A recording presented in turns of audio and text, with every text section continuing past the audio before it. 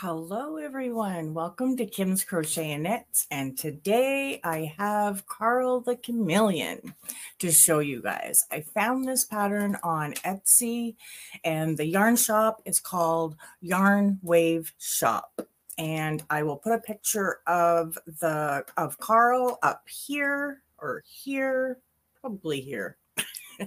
And then I will show you what I did. Oh, I'm so happy with him. Okay, here he is. Carl.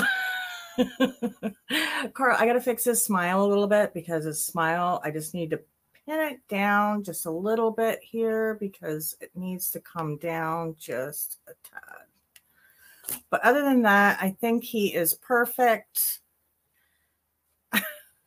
with his little legs underneath right here. And they do have wire in them. There was wire in the legs and wire in the tail. So you can actually unfold it and fold it back up the way you want. And I used thread. I used size 10 thread for this and a 1.5 millimeter crochet hook. Now for the ridging up here, because I used thread, I had to go up a bit higher. So I think I did a 1.75 for the mane, because when I used it in a 1.5, it was just too small. It just didn't look high enough off of his back. It was just really tiny. So I thought this one looked a bit better. So yeah. And then we got his eyeballs, which I thought were so cool, the way that they were done.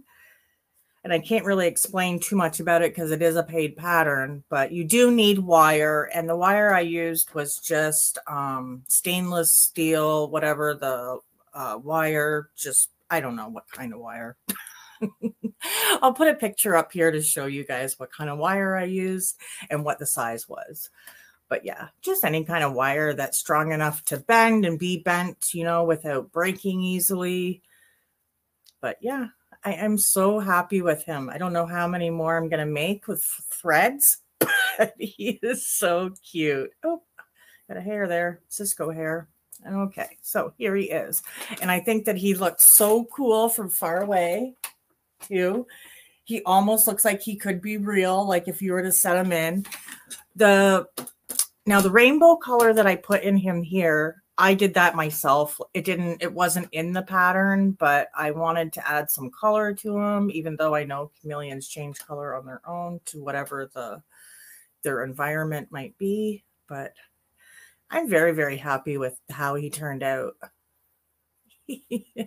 So highly recommend this pattern. It was well written, lots of pictures to show you if you're not sure about where placement and everything is. So yeah, and I just loved it. So there's that, and he sits here on my cart. I don't know if you guys can see. Wait, let's see here. Just lift. Oops. Sorry, guys. So I have a messy old cart here. It's like one of those 3-tier carts, and he sits on here. Now, I haven't, ignore the mess in my cart. I haven't cleaned my cart in a while. Maybe I'll do a cart video one of these days, but I don't know if I'm ready to be embarrassed about the mess. But anyways, so there's where Carl lays and sits.